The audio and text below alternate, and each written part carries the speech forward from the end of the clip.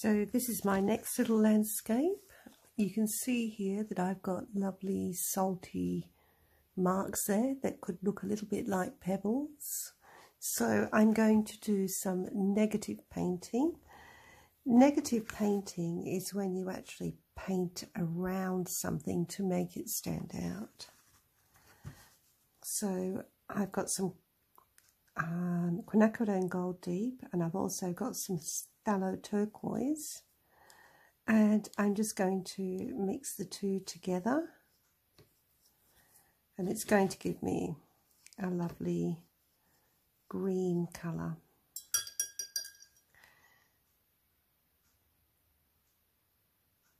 A little bit more gold in there.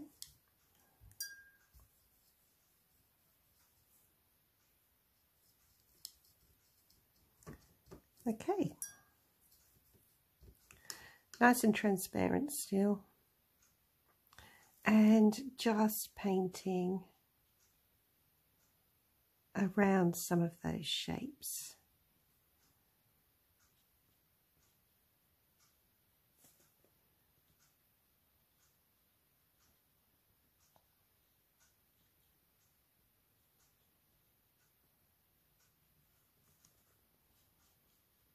So I will speed it up here a little bit for you.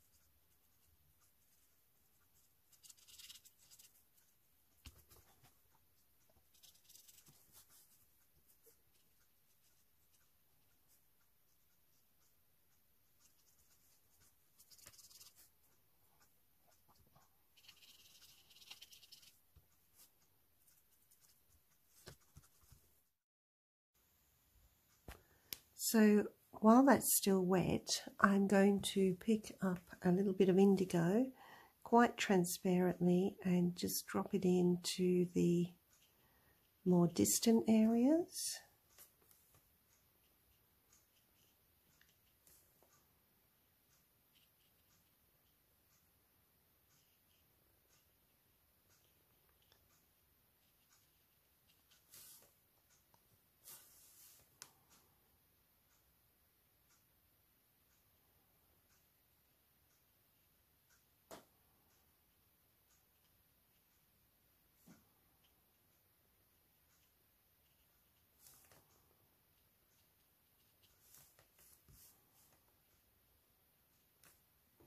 And then I'm just going to soften back these harsh edges just with a little bit of water. I don't want to focus too much on detail. I want to leave a lot to the imagination. So let's start to put in, we could make some trees here. So I could put a wash of this green over the trees and do some scratching in to make some tree trunks. So let's do that. I've just picked up my number 10 round, and I'm going to pick up some more of that green and just put a glaze in this area here.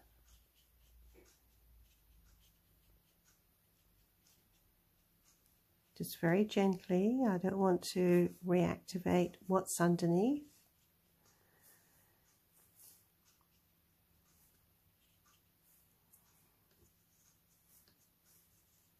A little bit more over here, make it more interesting. picking up a little bit of indigo and just dropping in down the bottom of the trees.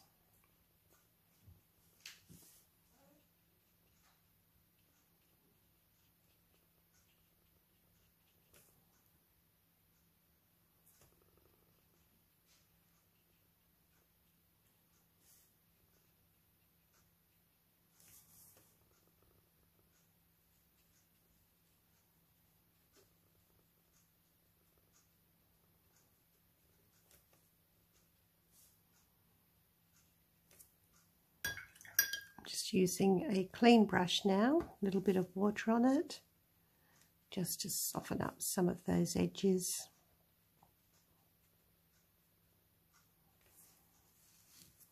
Okay, while that's still wet, I'm just going to use a toothpick or something, you could use something sharp, and just start to add some trunks to these trees.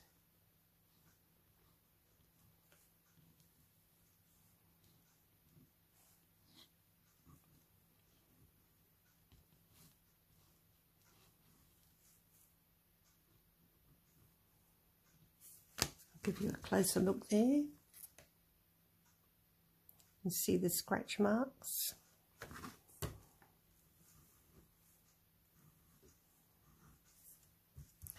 Okay, I'm just going to use my fibre tipped pen. Now you could use a gel pen for this.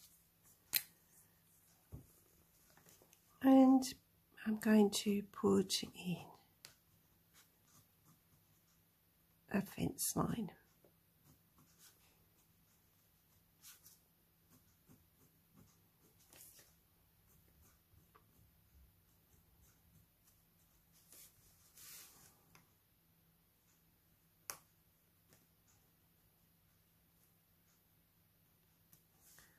Little bit of salt on there. Let's take that off.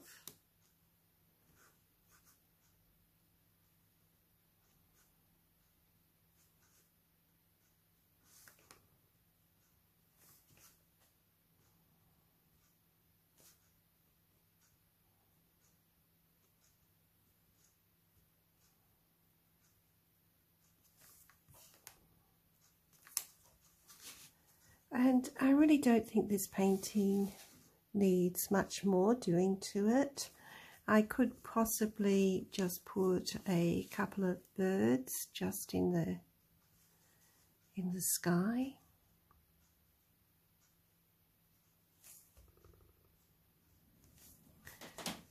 And I would call that finished.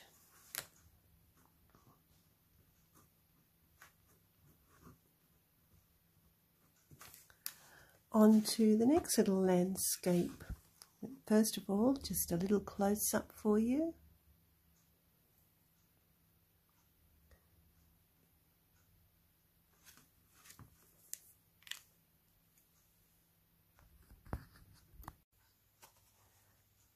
Here's another little artwork that I need to create a landscape on as part of this series. So it's got a really odd piece here, but I really feel this looks like a hilltop. So I'm just going to leave this part here as it is. I think I will possibly make this area into some trees and maybe get a building, something like that in here. So let's just see how it plays out. First of all, I'm going to use some of my quinacridone gold, sticking with the colours that I used previously in the painting.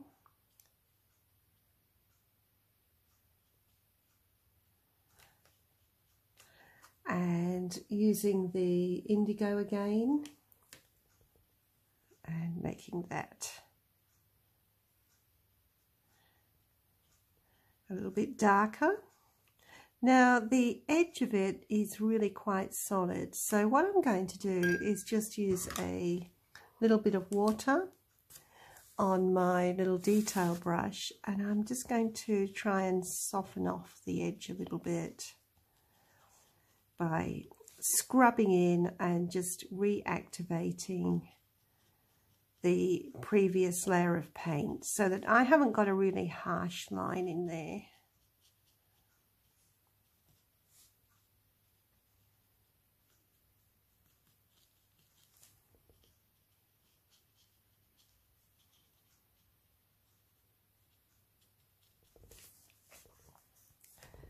Okay, that looks a lot better.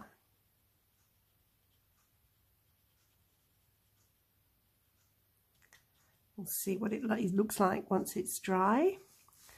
So in the meantime, I can just bring some of that green down into the mountain as well. I'll just go back to my bigger brush.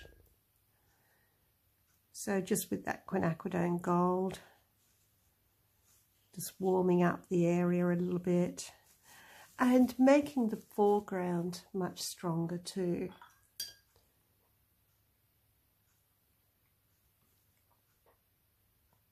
So just some quinacridone gold in there. A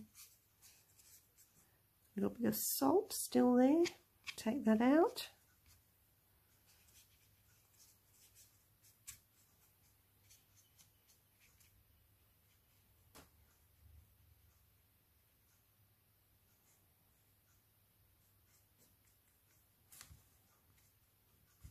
Okay, I'm much happier with that. Maybe even just a little bit more of that gold just down the bottom here.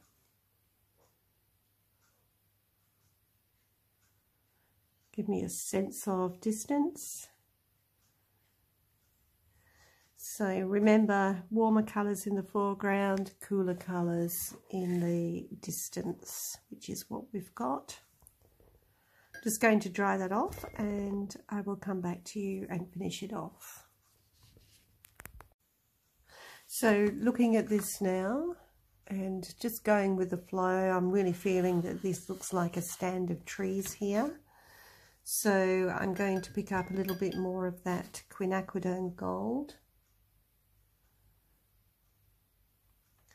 and bring some just down into this area here.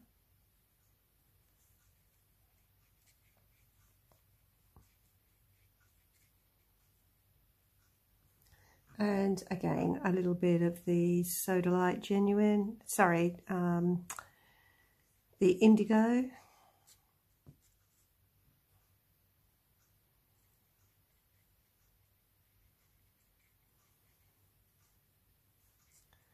And just letting them work together.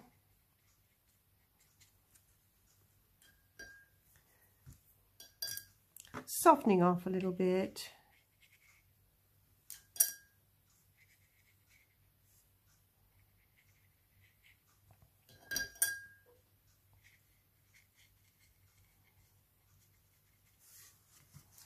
Then I'm going to pick up some of the Indigo again on the script liner. So just grabbing my script liner.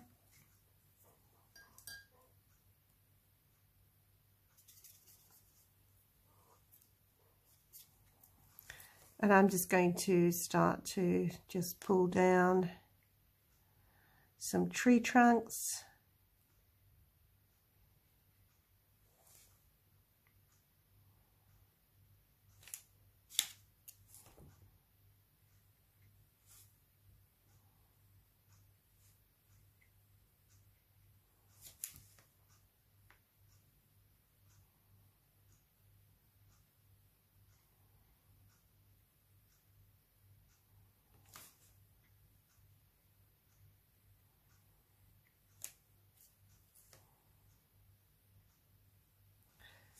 Not worrying about any bleeding that may occur.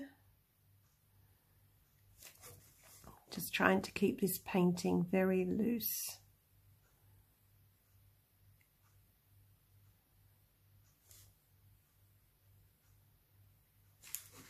Okay, I'm just going to now darken up, just in here.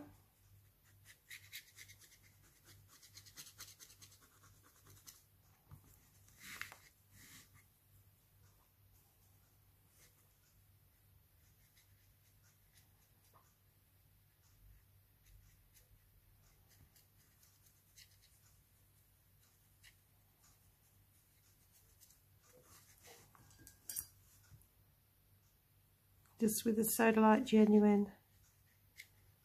Adding some more colour. You'll notice that I'm using the flat of the script liner rather than the point to put in some of this interesting foreground.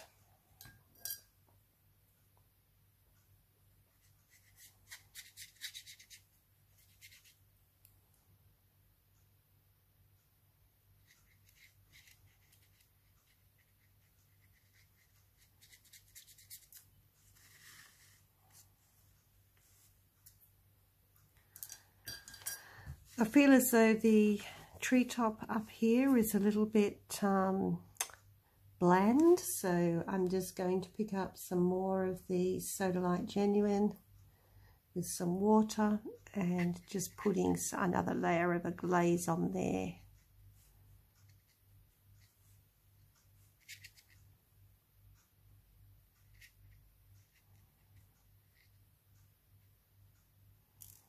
And just add some of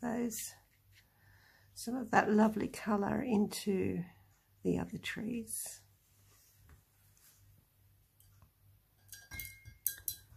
Okay, I'm going to dry that off again.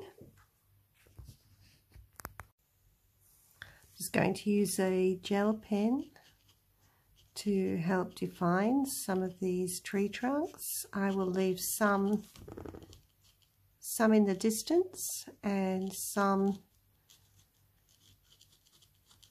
darker like this, so the distant ones will be more faded and just some stronger blacks will bring some of these tree trunks more forward.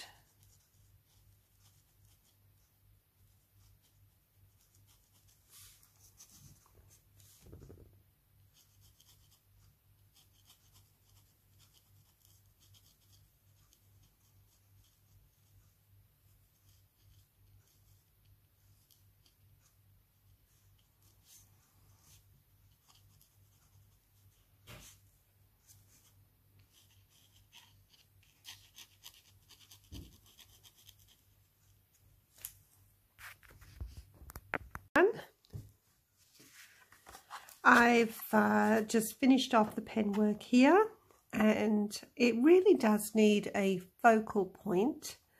So I'm going to use some gouache. If you haven't got gouache, you could use white acrylic. And just using a small brush,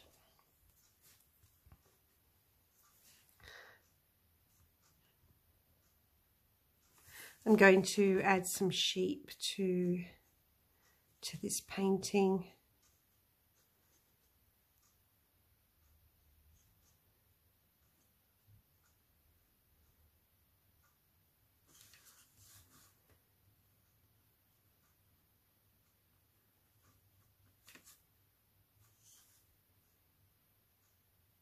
Gouache is wonderful because it is very opaque. Now you can tint gouache with watercolour.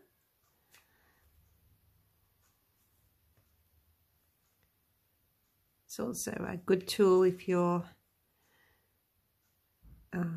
make a mistake. You can always cover up a mistake with a little bit of gouache. So we'll go with 3.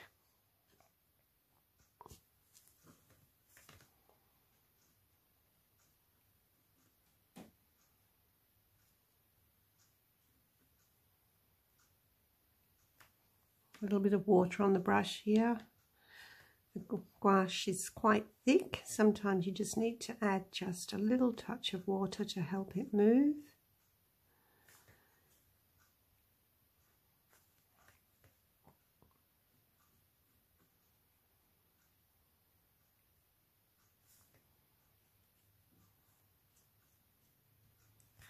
Okay, that gouache is still wet. I'm just going to wash my brush, and I'm just picking up a little bit of indigo, just a tiny amount, and I'm just going to start to shade the bottom of the sheep and just underneath where the head will go.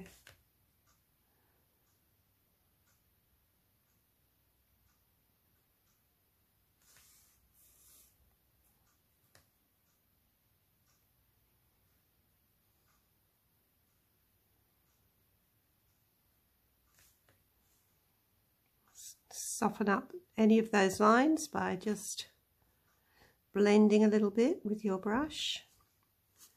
Now the sheep will need a little bit of shadow underneath them to anchor them to the ground. So I'll put that in now.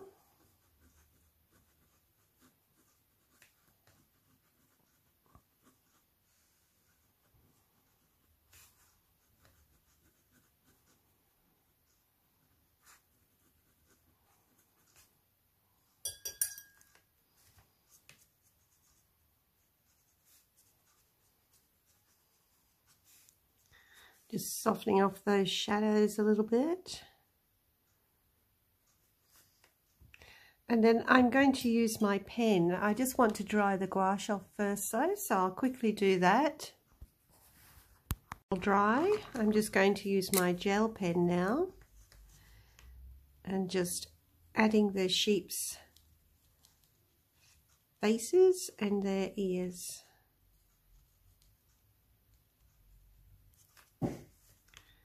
Couple of legs happening.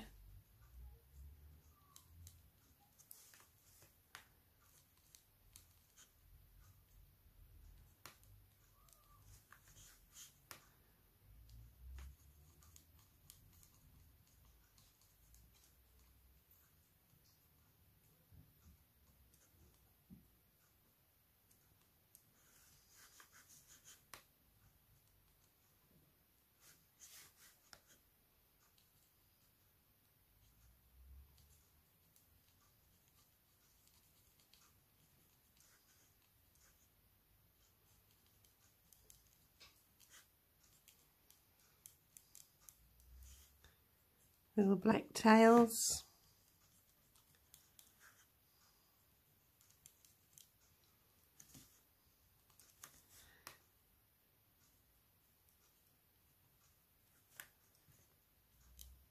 Now sheep do have a little top knot on them. I'm just going to add a bit more shading down there. Just with my pen. And I'm just going to use a little bit of gouache now. Just finding my little brush. Just taking the excess water off. Picking up a little bit of the gouache. And just giving them that little top knot that they have on their heads.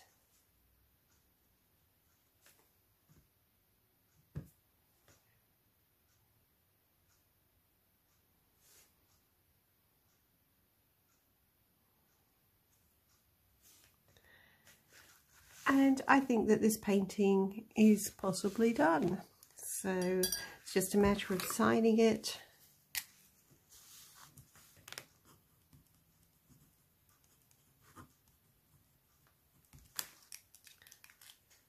And there you go, sheep in the meadow.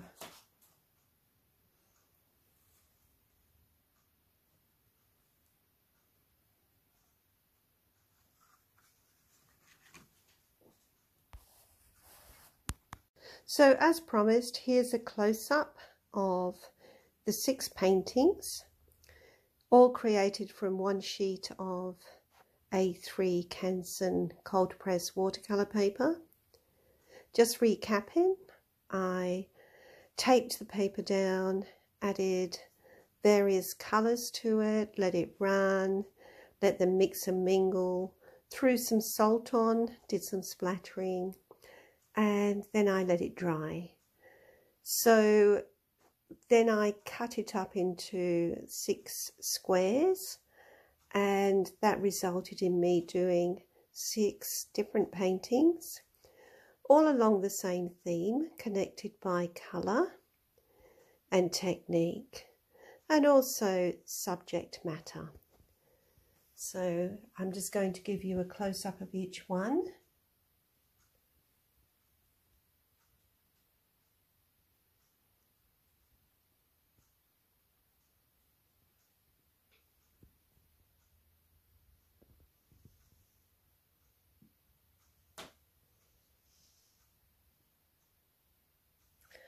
I'm not sure which is my favourite. I think I've got a couple of favourites. Really love this one.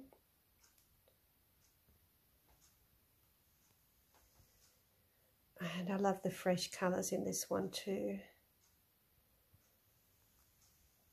I love painting sheep. Hard to choose. But anyway, I hope you've enjoyed this series of videos and that you will have a play around making your own backgrounds and dividing them up and creating a series of paintings. Thanks for watching. I'm trying to build my channel. I would love you to subscribe and keep watching. Thank you.